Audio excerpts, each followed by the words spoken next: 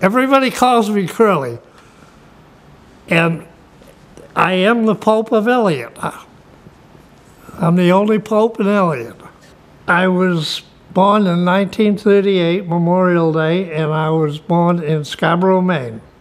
My father was a clam digger down in Pine Point and dug clams, and he worked for Snow's Canning Factory, which canned clam chowder, seafood chowder, minced clams, Welsh rabbit, and they're still going strong.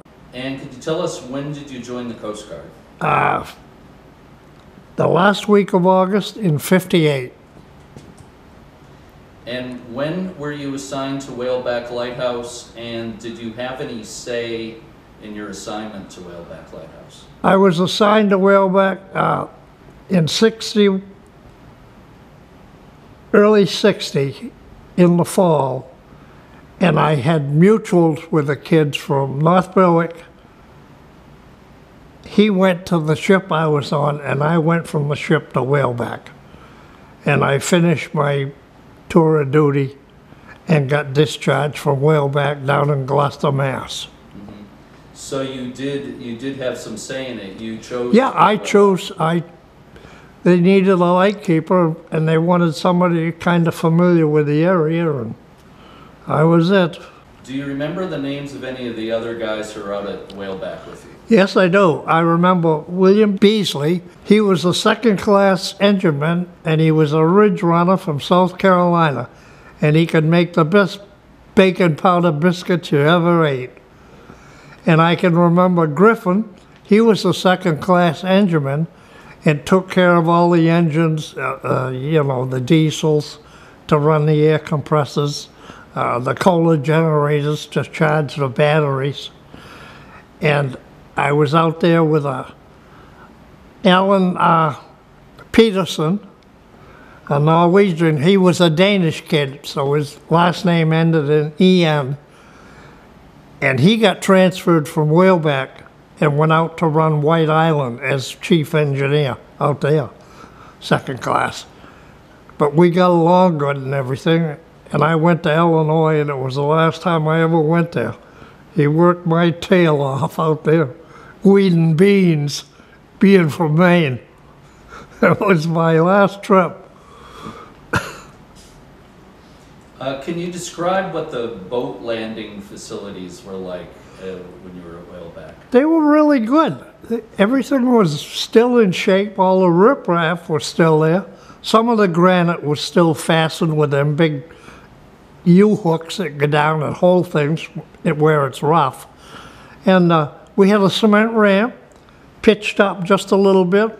You could pull it up at high tide, you could pull it up under the falls and haul the boat out of the water, because you couldn't leave it in the water or you didn't have a boat in the morning. And it worked out good. It was a good slip, and it was on the northwest side of the light, so we were facing the Coast Guard base in there in Greenland, in Newcastle. And you had to keep it clean, because it got wicked slippery in the summertime from all the grass and stuff that grows in the ocean.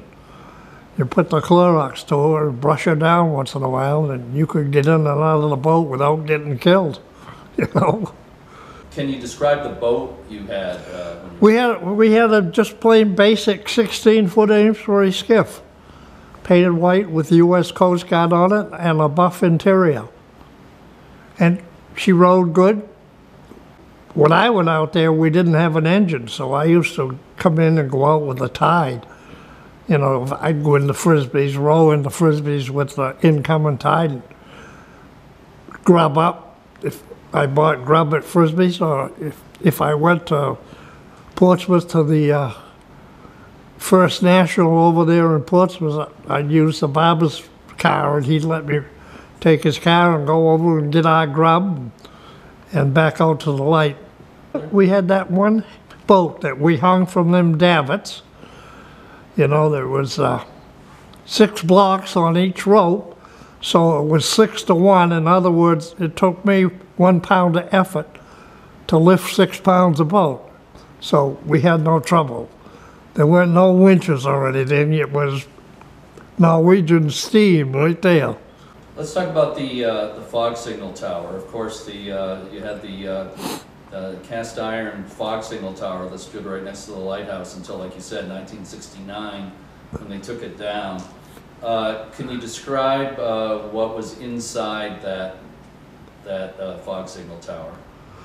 You had your air compressors, which were Worthington air compressors, 5 belts. You had 2 of them. We pumped 150 pounds of air up to the horn, because they had taken the horn from where the can was on the back and put them up front, facing White Island, facing out to the shoals. And this was just after they'd built Pease Air Force Base. And once they got Pease built, they put up a radar tower over the Newcastle, and they used that as an approach. And when we couldn't see the red lights up on top of the radar tower, we automatically started the foghorn. How much work was it to get the foghorn going? We had two 271 GMC diesels, and we'd run one diesel to work the air compressors to pump the air up to the horn, and then the next time it shut in, we'd use the other one. That way you could maintain your diesel engines and stuff. And that's how it worked. What were the conditions like when the horn was going inside that tower? It was wicked hot. I've seen 140 degrees. You had one little porthole in the side of the tank facing Newcastle, about a 10 or 12 inch porthole, and you had to leave the back door open to the light so that the wind and the air could come in and go up to the second story and where the engines were stored. It was hot. And there was one summer we ran for 1 solid month without shutting the light off. The horn? Without shutting the horn off, yeah. What about noise? You got used to it. I'd have to listen to make sure everything was going. After a while, you really did. Do you think it affected your hearing? I got hearing aids. The first horn, the Doe Bell horn, which was on the tank, with a southerly wind or southeast wind, that could be almost heard as plain as day in downtown Dover. And then, of course, we moved the horn, or they moved the horns, just before I was out there at the end of World War II, up to the front of the tower toward White Island. Let's talk about the living quarters inside the lighthouse. Can you describe the arrangement of the rooms inside the Well, when you went up from coming in the back door, you went up a deck, and then you went up the stairs, which were fastened onto the inside of the wall. You went up, there was a steel door there. You opened the door and you went in the galley. And when you went in the galley, we had a all apartment size galley stove. We had a TV that we had 12 or 14 inch TV we had hanging from the roof, from the overhang of the next room up, because there wasn't room to have a thing to settle on. And you had 4 galley chairs. 2 were tucked in back on the table, so they were against the wall. So we ate in like shifts, 2 guys at a whack, 2 guys at a time, ate. And then you went around a little bit and you had the window, and then we had a pot-bellied 1-wick oil burner that heated the whole light right to the top, except it never got there. And then there was a galley sink with a hand pump with a leather on it that when it froze in the winter, you had to lift the top of the cistern off and go down and chop a hole in the ice if you wanted coffee. And then you come around, we had 2 big easy chairs that fit just in there, and you were back outside again. going up another deck, up to the office, which was facing Frisbee store.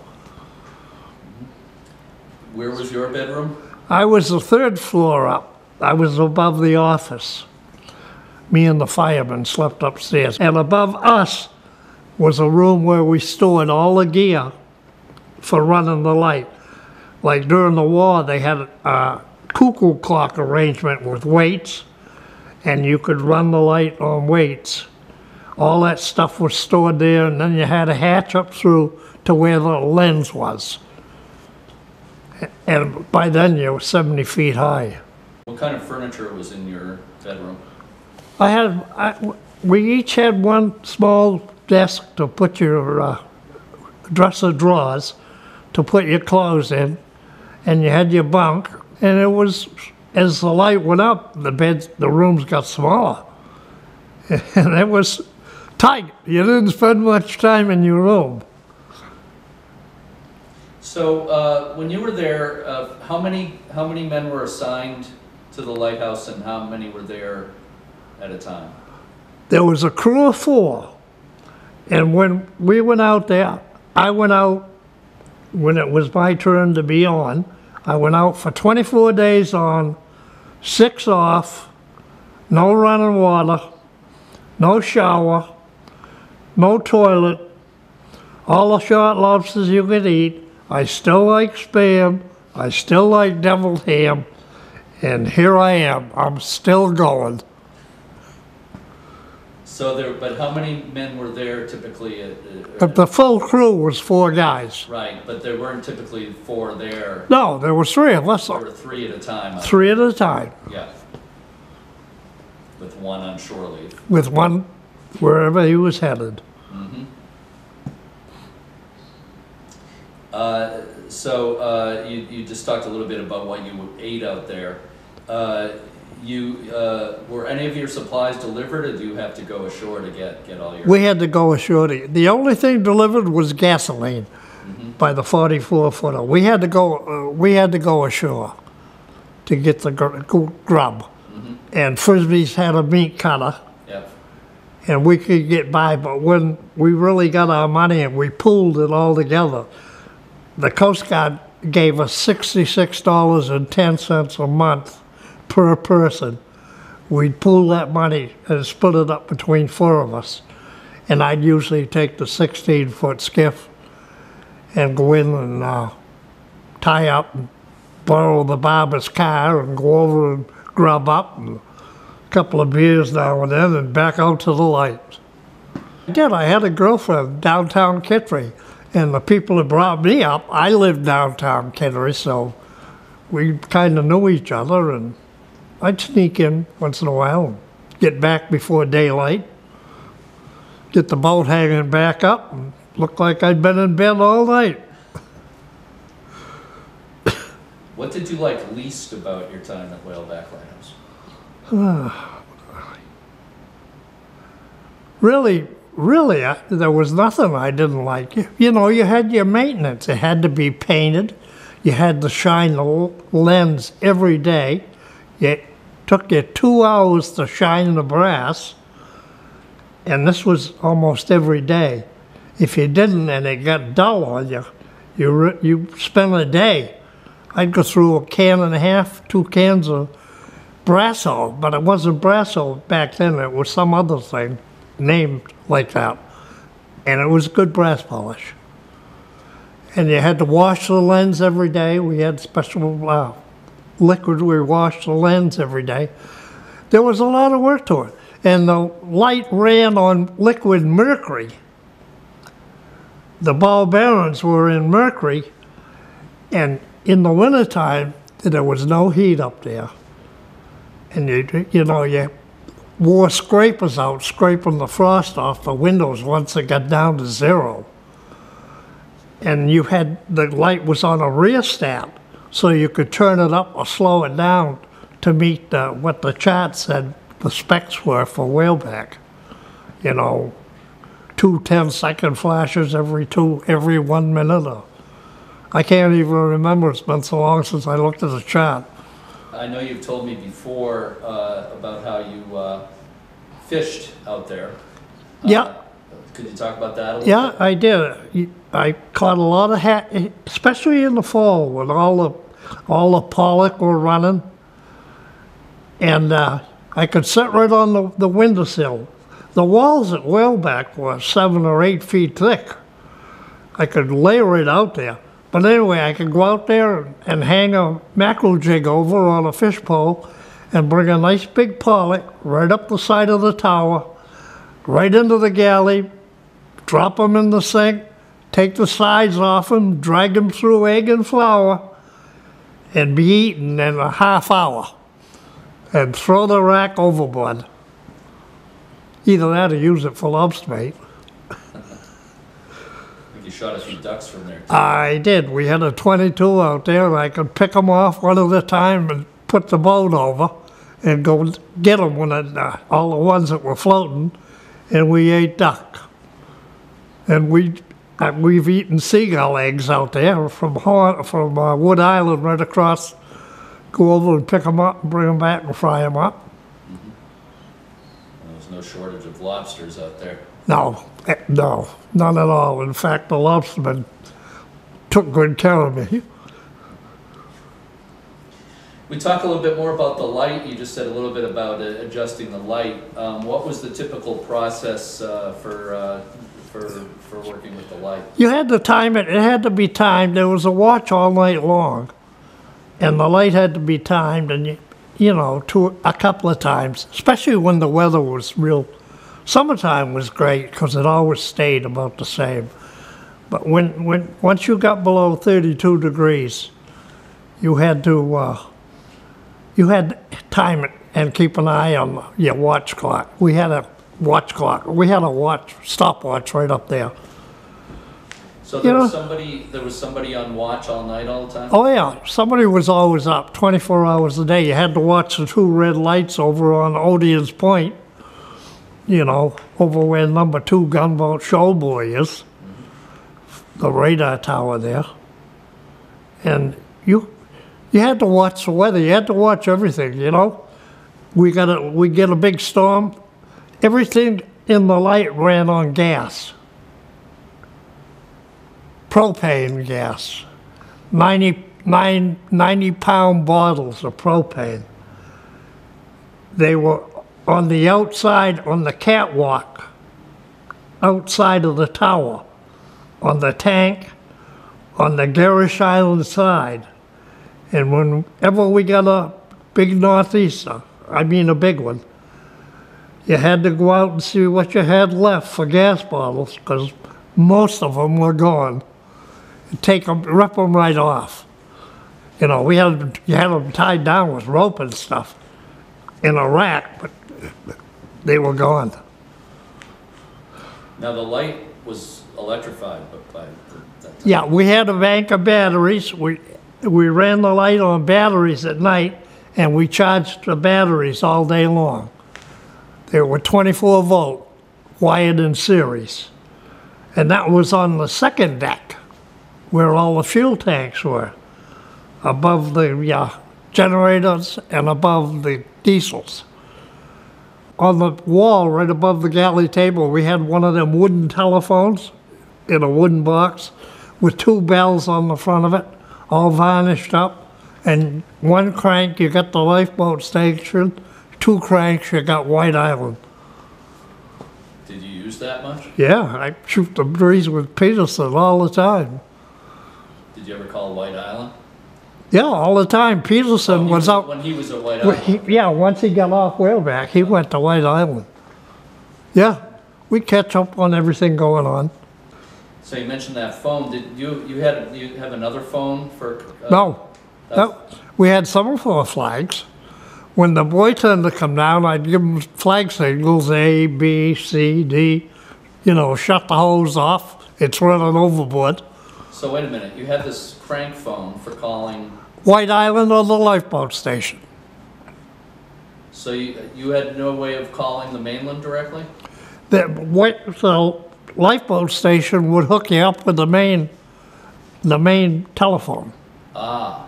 at the lifeboat station. So you could Yeah, You could call, yeah, I could call the lifeboat station and okay, he would either talk or plug me in so that it was Whaleback.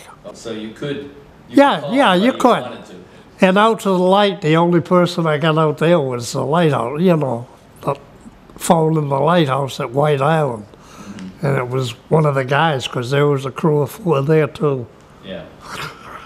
Now you mentioned you had a small TV there. Was there much reception on the TV? It was good when nothing was running, but when the fog signal would run, the picture would go to postage size, because it put such a drain on the power. Yeah. And you was busy. You had decks that had to be painted. That brickwork going all the way up through didn't get painted by itself. Anything else you did for entertainment? I know, again, you didn't have a whole lot of time for that. That's about it. I'd go over and get a good feed of flounder, hang a line, take that Amesbury skiff and go over and hang a line on Fort Foster Dock. And I had a 5-point spear on a 7-foot handle. I could fill a boat. I could fill the Amesbury skiff with flounder. So we ate plenty of flounder, and we ate plenty of fish. And we put as much of that $66 in our pocket. So the $66 was above your pay? Yes, yeah, it was added on. They threw us a check, each one of us extra, above our... I think my pay back then was around $95 a month. We had a kerosene heater, or 1 wick in the galley right there, with a stack that went right to the top of the light with a Charlie Noble on it. And the decks in the lighthouse going up through were steel. And the pipe going up to the stove, up to the Charlie Noble, was galvanized.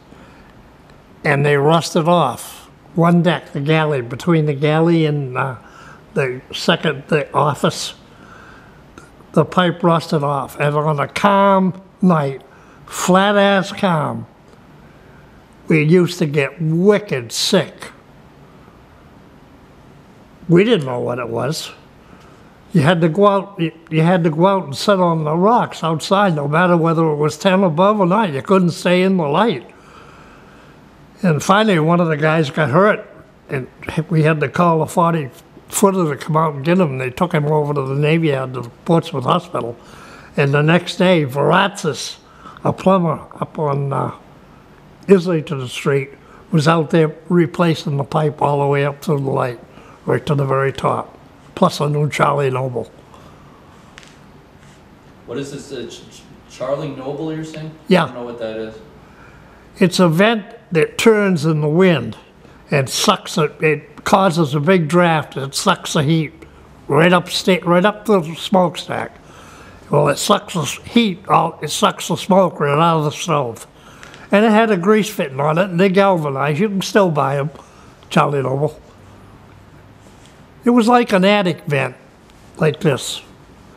Do you remember any big storms that happened while you were there? Yeah, it was a good light. It was safe. But the noise was unbelievable, because all the great big granite blocks that were at the base of the light had all broken loose from them big hooks that held them, and they banging all night long, wicked loud. And I could go right up on top of that light, 70 feet up, and in a big nor'easter, we had 1 or 2 of them every couple of years. The waves, you could get soaked up there. The wave would go right over the top of the tower. But the reason it did that was because 2KR, 2 Seaboy, Kitts Rock, there was a 12-foot spot behind the buoy, and when the waves come in from the shoals and came back together between that run between the buoy and the islands out there, they climb straight up in the air, and they go straight over Whaleback. So you were not quite there to the point of automation. Okay, I got out the last week of August, and they started automated. It opened the next winter. They went out and they took the tank off. They had a jackup barge in 1969, and they took the tank off the back of the tower and took all that machinery out of there. And then they started with the batteries and all the automation stuff to run the light. So the automation was completed a few months after you were Yeah, there. yeah, And then yeah, it was. Yeah. I was going to ask you when. So you left Whaleback in '62. Yeah. And when did you leave the Coast Guard? I got out the last week in August of 58, 62. Uh-huh. So did you have any other assignment in the Coast Guard after Whaleback? No, I did my 4 years, and I went down and got discharged from Mr. Crowley, Lieutenant Commander Crowley, down to Lifeboat Station, Gloucester, and I was done. Sold them back 60 days worth of leave and said, see you later. And you went on to a long career as a tugboat captain. I worked for Portsmouth Navigation. Portsmouth Navigation. And I worked on the steam tug, the Saucony Vacuum number 5. She was a mobile oil tug, and she was the queen of the fleet back in her day in New York Harbor. I worked on the Pegasus, the steam tug, and then I ran the tug Portsmouth, which was the first all-welded naval vessel ever built in America, 1932. She had a solid brass wheelhouse, and they sold her when they were building them LNG tankers down in Massachusetts. They sold her to a guy that took the boat down there and moved the welding stuff around the side of the ship so they could weld and paint the ship. And then somebody got her and headed for New Jersey, and she sank off the New Jersey coast. The Portsmouth did. Nobody drowned or anything, and then we got the Newcastle. I run the Bath, the tug Newcastle, 2 or 3 of the others, and finally I wound up on the E.F. Moran running her, and I spent 25 years, and then I filled in 5 years. Called me up and come on over and let's do a job. And that was it. 89 I retired. July 1st, 1989. You've done other work since then. Yeah, I worked at Walmart for 12 years and had a good time. Mm-hmm. I've had a good time wherever I go. I know you do. Yeah, yeah. Let me ask you, if you had the chance, would you be a lighthouse keeper again? If you could do it over again, would you do that again? Yeah, I would. It would be nice to have a little more room than walking around in a circle for 3 or 4 years. You know, like what was it, 16 feet, 18 feet at the most on the inside? And you was always climbing up and down, up and down. Everything was up and down, 70 feet. But you did it. I did it. Well, it seems like you're proud of that period. Hey, I've done things nobody will ever do in the world again. That's how I feel. How many guys can say they was a lighthouse keeper? How many guys can run a tugboat for 25 years? Especially on this river. Very true. Well, both those things. I always drove a Corvette all my life. I love to have fun, and I might be 80 now, but I ain't dead yet. That's my life right there.